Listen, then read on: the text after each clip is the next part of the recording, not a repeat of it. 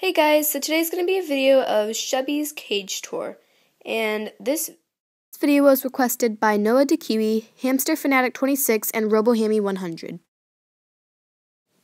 Here are their channel names. Please go check out all of their channels, the link will be in the description bar, and go subscribe to them.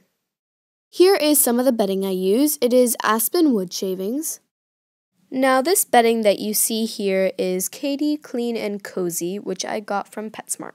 So the first thing here is Shubby's green 6-inch silent spinner. I know that some people might say that it's too small, but when Shubby runs on it, her back doesn't arch, so for now she's fine. Next to the silent spinner, there's a mini sissy ball with a little bell in it. Over here she's got her blue pretzel loofah.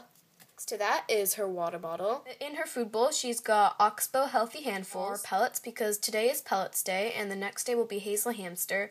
Every day I switch off, and I'll explain more of it in my diet video. Next to her food bowl is her yellow salt lick. Here is a Wear Willow Tunnel. Here is the Lots of Loops toy that I got from PetSmart in my last haul video. I tied it up here so that it wouldn't take up a whole bunch of room on the floor, and then she wouldn't pee on it and stuff like that. Now over here is a Super Pet Mini Nut Knot Nibbler. And then there is a log house, which is her favorite house to sleep in.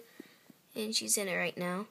And I just put down a whole bunch of non-scented tissues for her to rip up. So all of this is a toilet paper tube roll. What's kind of next to it, or it was under it, is an apple orchard stick.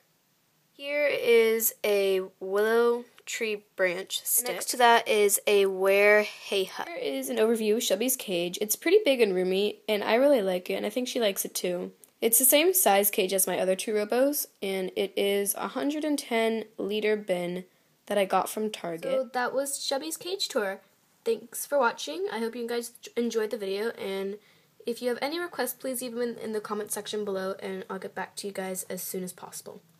Bye!